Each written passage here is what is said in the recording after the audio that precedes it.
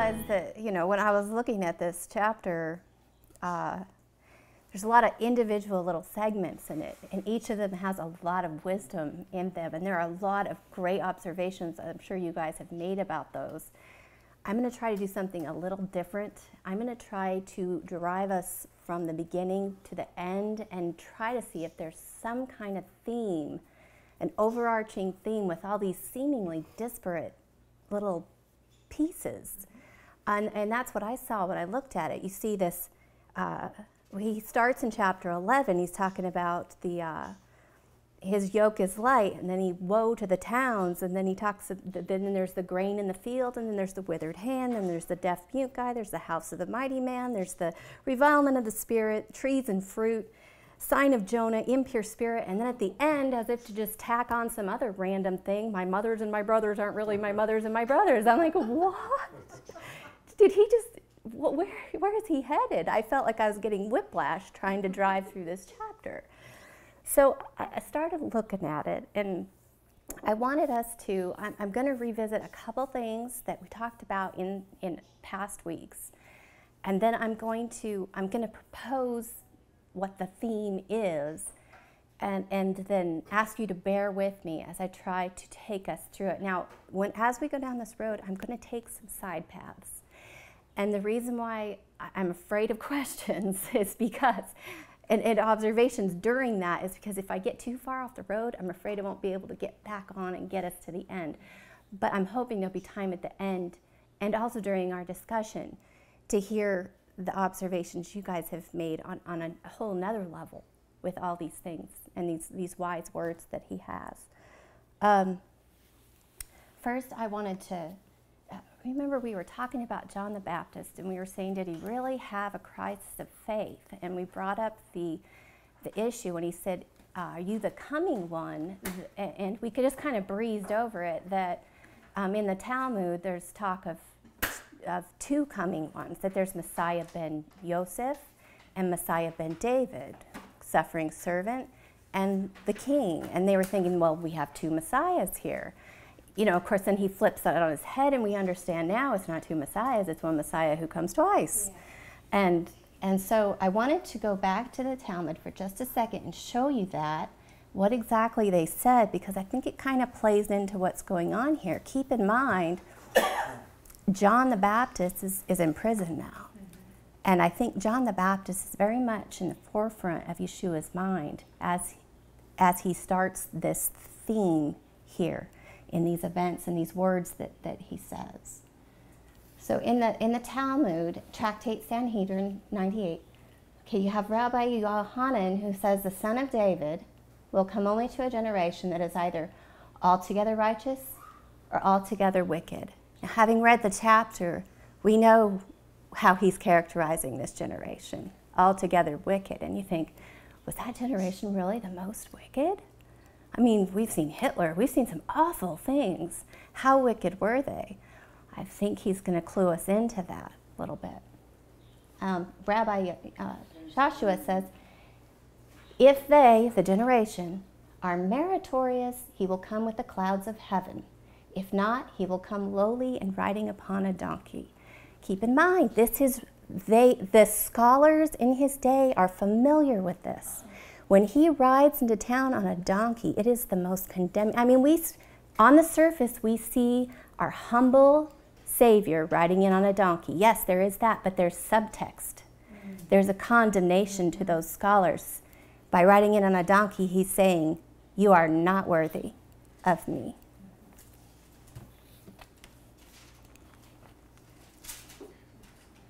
Okay, there was this, as I was looking at this keeps going through my head, something greater than the temple is here.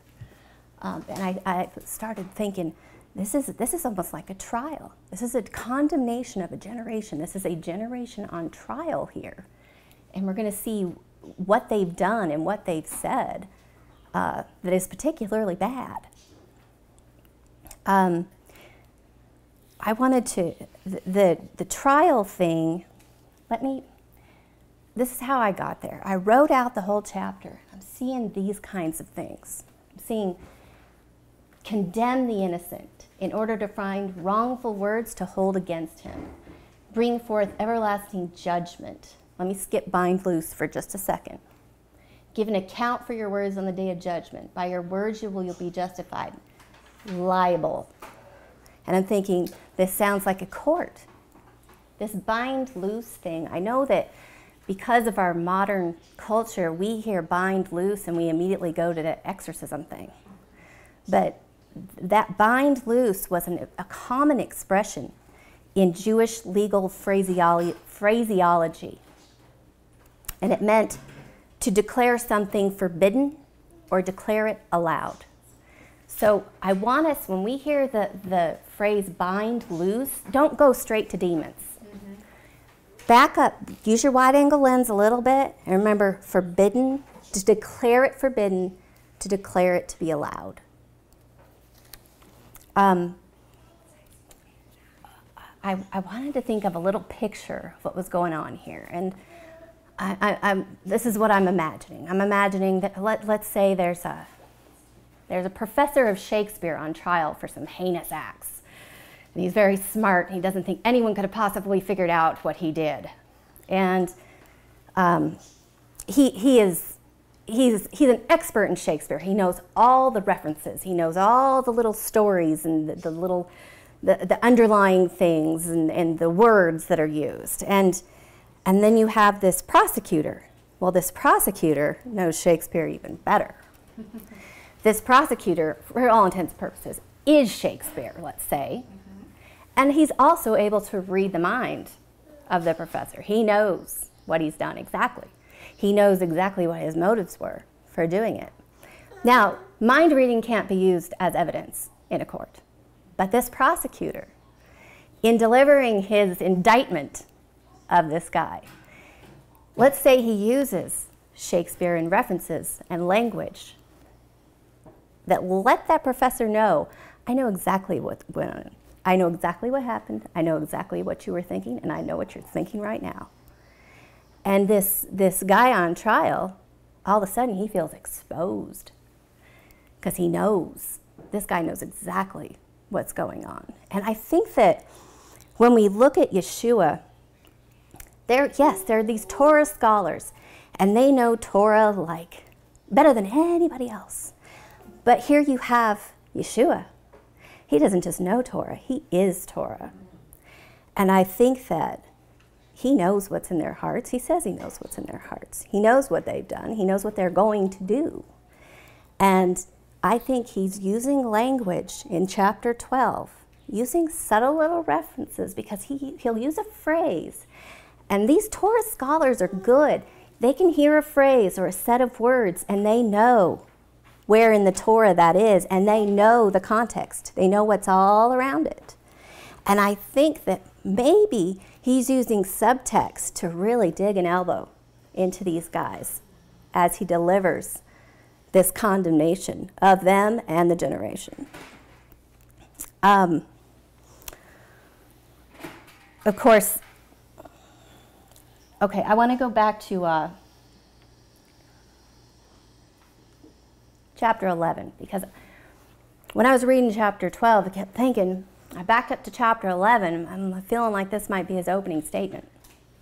He uses some words here, and I wrote them down because I want us to remember. We're going to put them in our pocket, and we're going to get them out as we go through chapter 12, as I think he's addressing some of these things.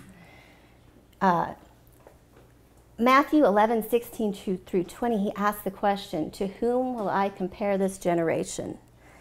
And I think that's our overarching question. Remember that question as we go through here. To whom will we compare this generation? And he says it's like children in the market, played flutes, you didn't dance.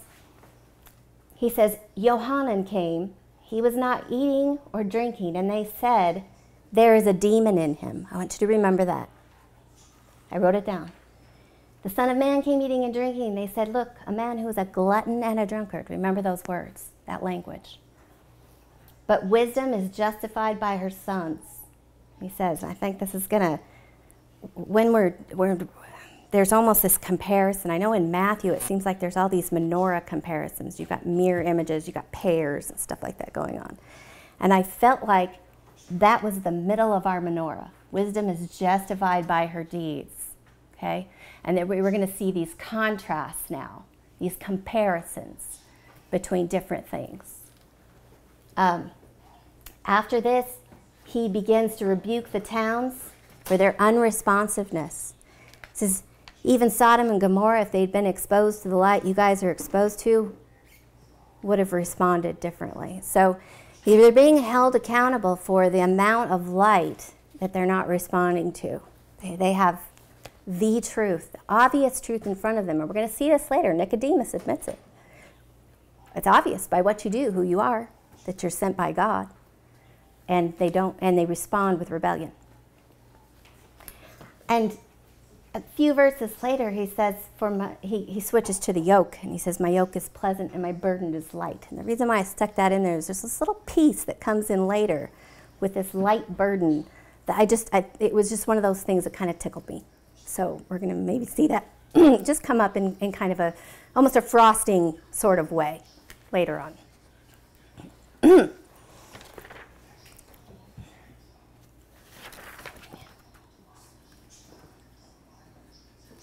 Let's talk about that demon that they say is in Yohanan, John the Baptist. Okay. Is it impure or holy? They said it was impure. They're saying this about the Holy Spirit. If you look back at Luke, it says he was filled with the Holy Spirit from his mother's belly. He had the Holy Spirit. Okay? So what they're saying about the Spirit in him is that it's impure. Now, about Yeshua, he says a glutton and drunkard. Do you remember those words from the Old Testament? Glutton and drunkard? It's in there. I looked it up. It's in the law of the rebellious son. If you look at Deuteronomy, it says if a man has a stubborn and rebellious son who will not listen to his father's voice. Yeshua is saying, you're calling me the rebellious son. Okay? They would take him to the elders at the gate of the city. They would say, he's a glutton and a drunkard. He shall die. So you shall put away evil from among you, that all Israel shall hear and fear. Okay.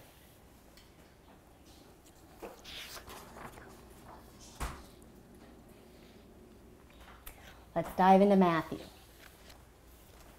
Okay. At that time, he passed through the standing grain. His disciples were hungry. They plucked the grain and ate. The Pharisees said, look, your disciples are doing what's not to be done on the Sabbath. He said to them, have you not read what David did? Okay, tell you something greater than the temple is here. I wanted to highlight some things in here. I know we've read through this already. I didn't want to read it word for word again. When they say, look, your disciples are doing what's not to be done. Okay, remember last time he said, go find out what it means I have desired kindness and not sacrifice? He said this before in Matthew. And they weren't accusing them of doing something wrong. They were just asking a question. That was almost an accusation, but it was a question. It was, yeah, are you guys doing this right? Can you believe this? Now they're flat out accusing. They've gone over the line now. And remember, when he says, I desire kindness, not sacrifice, we discussed that. Kindness, I desire steadfast loyalty, not outward acts. So even on here, where'd it go? Over there. Steadfast loyalty, outward acts. Okay. So now they've condemned the innocent. Okay, to whom will he compare this generation? Let's look at how two different generations respond to their deliverer. Which generation are we going to go to compare this one? Well, the very next thing that happens in Matthew is he goes to the synagogue.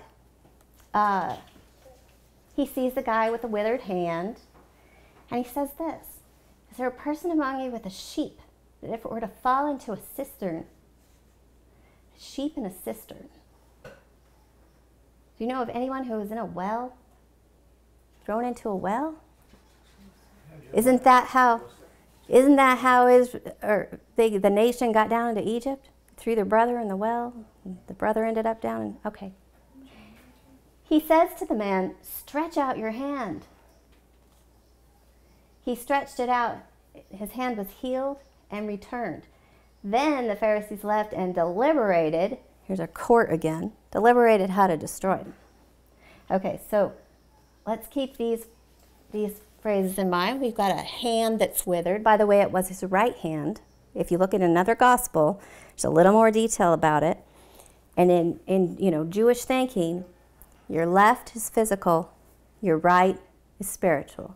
Do not let your left hand know what your right is doing. Don't let your physical know what, do this with the spirit. And you can kind of keep that theme in mind when it refers to a hand as right or to something as right or left. Just kind of keep it back there somewhere. So his right hand is withered, spiritually withered, this generation. Okay. This sheep that falls into a cistern is bringing me back to Egypt. This stretch out the hand is even more reinforcing that Egypt idea, because we hear that back. We're going to go back to Egypt in just a second on our little journey. Okay, hand healed and returned. Let's remember that and go back to Egypt. Now, Moses is asked to go and deliver his people, and he says, they won't believe me. They won't listen to my voice. It's funny because this generation isn't really listening to Moses' voice either. Okay? So he says, what's that in your hand? He says, a staff. He throws it on the ground. It becomes a snake. Moses flees. He says to Moses, stretch out your hand. Take it by the tail. So he does, and it turns back into a staff. Now, stretch out your hand, that phrase, you'll see it a lot. It has to do with power. The second sign he gives them to show the elders of Israel so that they'll believe Moses is there to free them is put your hand to your bosom. And he put it in there, and he brought it out, and his hand was leprous like snow. He said, put it back in there. And he brought it out, and it was returned, healed. He says something that I thought was a little odd. If they will not believe you and will not listen to the voice of the first sign, the voice of the first sign, could these signs be representing something in the future that would have a voice? Maybe. I don't know. Let's look at staff snake. When you think staff, think shepherd. When you think snake, think sin. You have a staff thrown to the ground, a shepherd thrown to the ground, turned into sin, and restored. Okay, your second sign is this leprous hand. Now, when Miriam got leprosy, it gave us a clue as to what leprosy was a punishment for, and that was slander. And there's a lot of that going on here in the time of this evil generation. So you've got this punishment for slander. They also thought leprous as death. In fact, when Moses is pleading with God to take care of Miriam, he says, I beg you, do not let her be as one dead. So you've got this hand that's like snow. Well, we know from, Psalms and white as snow, and this purge me with hyssop, I shall be clean, wash me, I shall be white as snow. Okay, we know we're looking at Messiah here. So in both of these cases, you have restoration. You have the staff restored to being a staff, and you have the hand restored to being a hand. The staff is thrown to the ground and restored. The hand is brought to the bosom and restored. How did this generation respond to their deliverer? When Moses went to them and he did all these signs for them, what did they do? When he did his signs, they believed, the people believed, and they bowed and they worshiped. Okay, that was a good response. Okay, just as a little side note, before we leave here, I want you to see this. Now, those first and third signs that he did for the elders, those were, he did those for Pharaoh too. He did the snakes, and the snakes, and they eat each other. The magicians did it too. They copied it. He did the water into blood too, and they copied it. When he gets to the third plague, they can't copy it. It's the dust of the earth plague, who turns the dust into gnats. They can't copy it. And the magicians, when they couldn't copy it, said to Pharaoh, this is the finger of God. That phrase is not used a lot. Okay? Remember that just for a second. The fakes who were copying for a while until they couldn't anymore, when they realized this is genuine, said that. All right. Yeshua knew that we're back to Matthew, gone back on the road now. Yeshua knew they were deliberating against him. He departed from there. Crowd follows him. He heals them. He warns them not to reveal him, fulfilling what Isaiah the prophet said. And, you know, when I'm seeing this, he will not cry out. He will not raise his voice, nor will it be heard in the street. It's like, here, it's not that he wasn't speaking truth in front of people.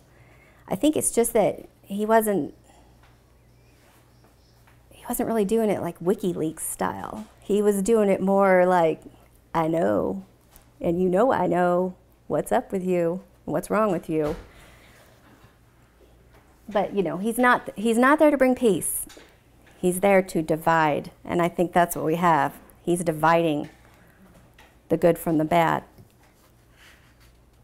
He was doing undercover boss. Yeah. There you go. Okay, then a man's brought to him who was blind and mute, whom a demon had gripped. Let me make sure I'm in the right place with my notes here. Hang on, I'm behind. Okay. And he healed him. And the mute could both speak and see, and the entire crowd of people was amazed, and they said, could this be the son of David? And the Pharisees heard this, and they said, he doesn't drive away demons except through Beelzebub, the prince of demons. But Yeshua knew their thoughts, and he said to them,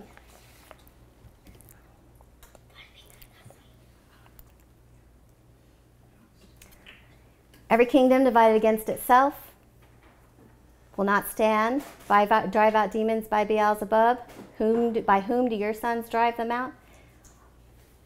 I want to take this in a little smaller chunks, but I wanted to ask you a question first. Not to like deliberate, but just think about. Especially given this last week, is how often does the accuser accuse somebody of the very thing they're guilty of? Yeah. We see that a lot, right? Okay. What did they accuse him of? Driving out demons by Beelzebub. Okay, let's take this in small chunks. He says, every kingdom divided against itself will be destroyed. The kingdom divided. Okay, let's think about it.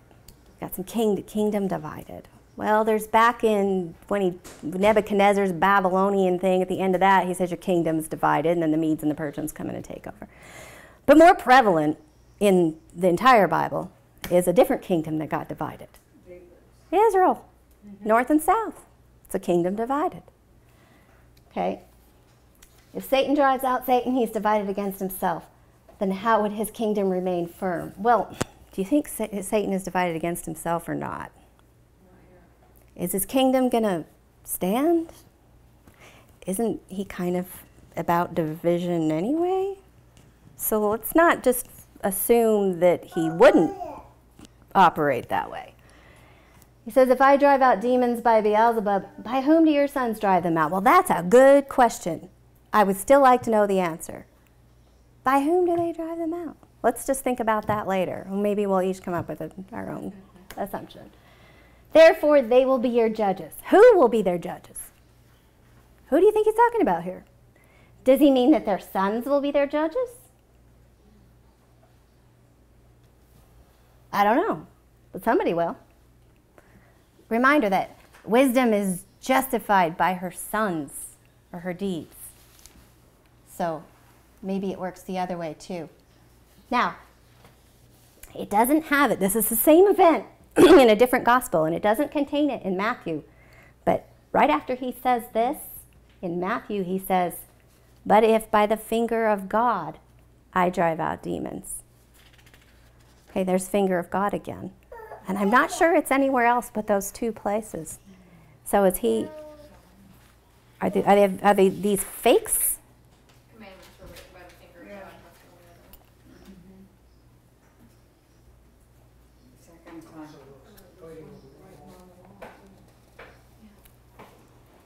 Okay. So I think a little further in we might look at the implications of whether or not that these guys are frauds, if he's calling them frauds, and what happens if you're sending away impure spirits as a fraud. What the implications are that for the entire generation and possibly even the temple. Let's take this next little chunk, because this one I had a certain idea in my mind and then I had to kind of flip that around and think about it a different way. He says, how can a man enter the house of a mighty man to steal his goods if he does not first bind the mighty man? Afterward he can come up against his house. Everyone who's not for me is against me, and whoever does not gather with me scatters. Mighty man, is he good or bad? I always thought the mighty man was bad because he's being bound, like a demon would be bound, because I'm thinking exorcism when I see the word bind. But the mighty man isn't the bad guy. The thief is the bad guy. Someone's coming to steal his stuff. How can he steal his goods if he does not first forbid the mighty man? Afterward, he can come up against his house. So, who's the mightiest man, and what is his house? Could there be some allusion to the temple here? I don't know, but maybe further on in, it'll look like there's a connection there. Okay, and then whoever's not with me scatters. Okay,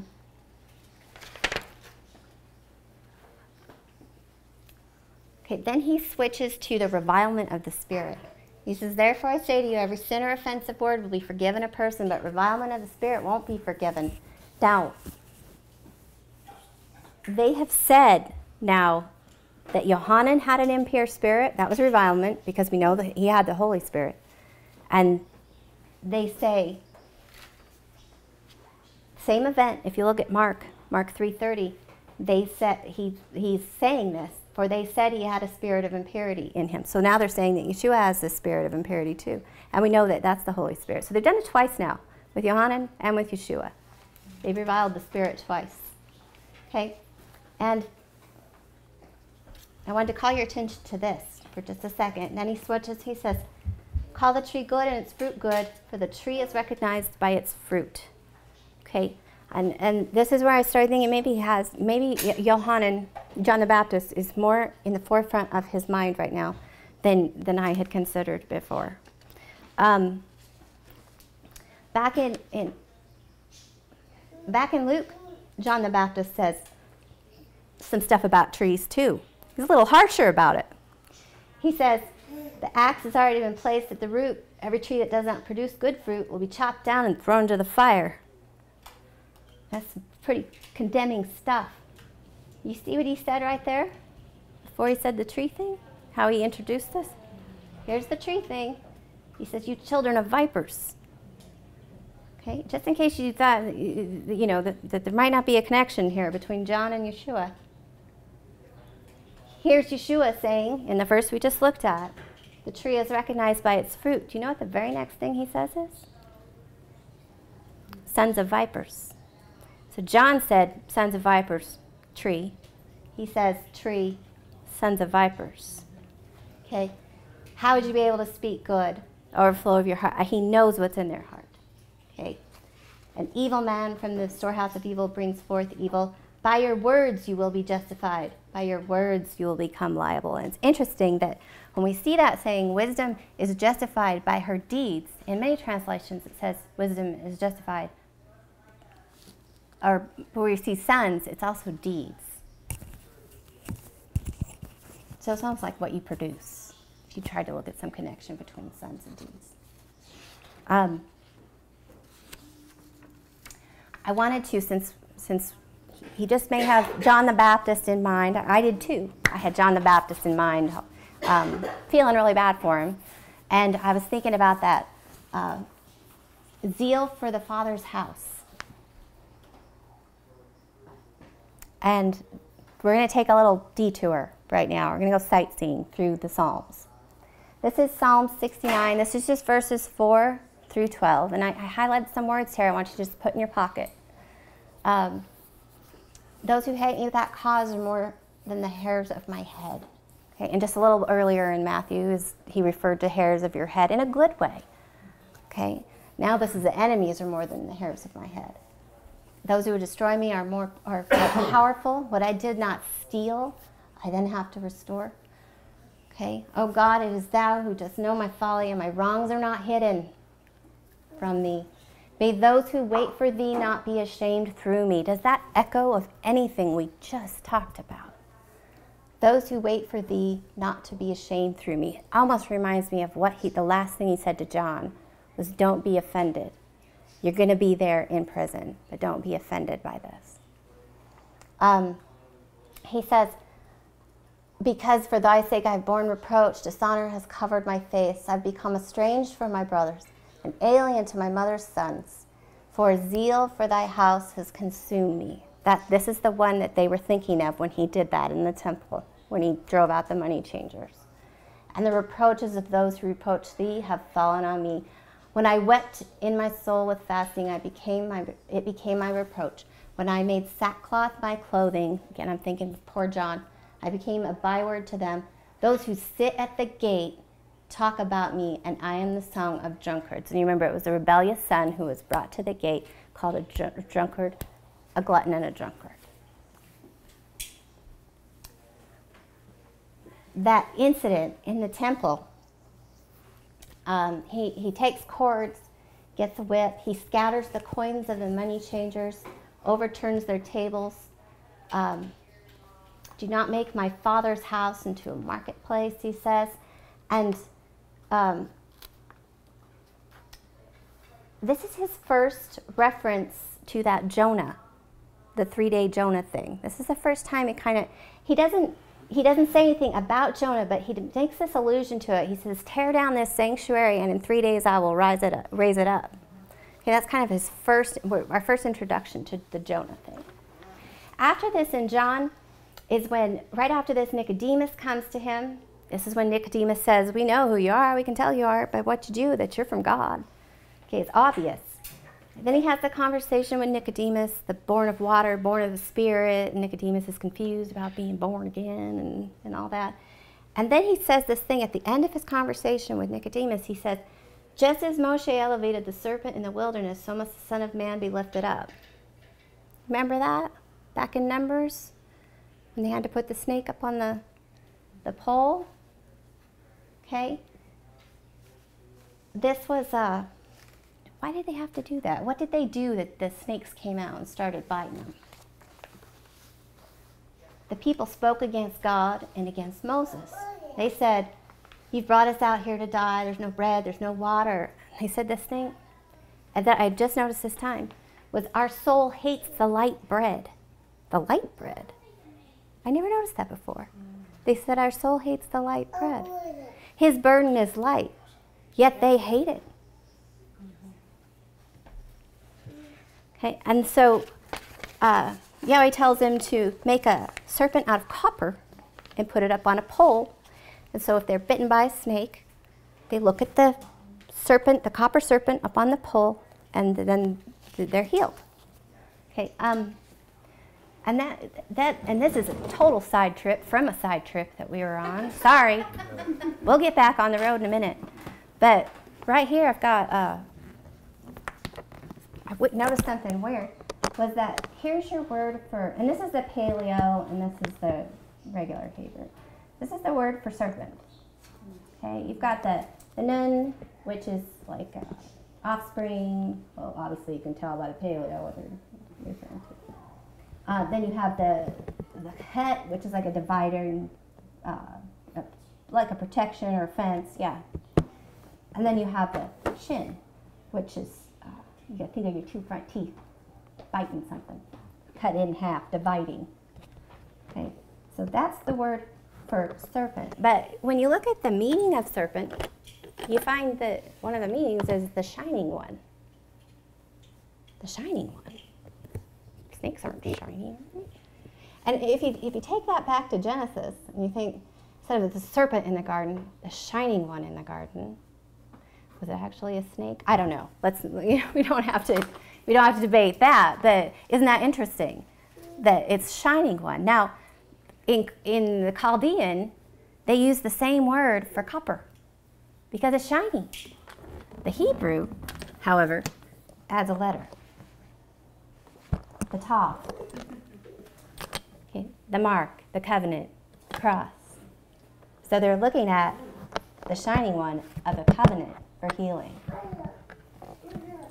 So I would love for somebody to do a big study on snakes and the different words used for snake and where that happens and all that snake stuff.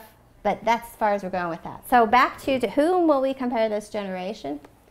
Okay, here he's going to condemn them. So men from the scholars and the smart guys and the Pharisees, they answered him and they said, Rabbi, we desire to see a sign by your hand. And he answers with this. And I wanted to pull out a couple things there.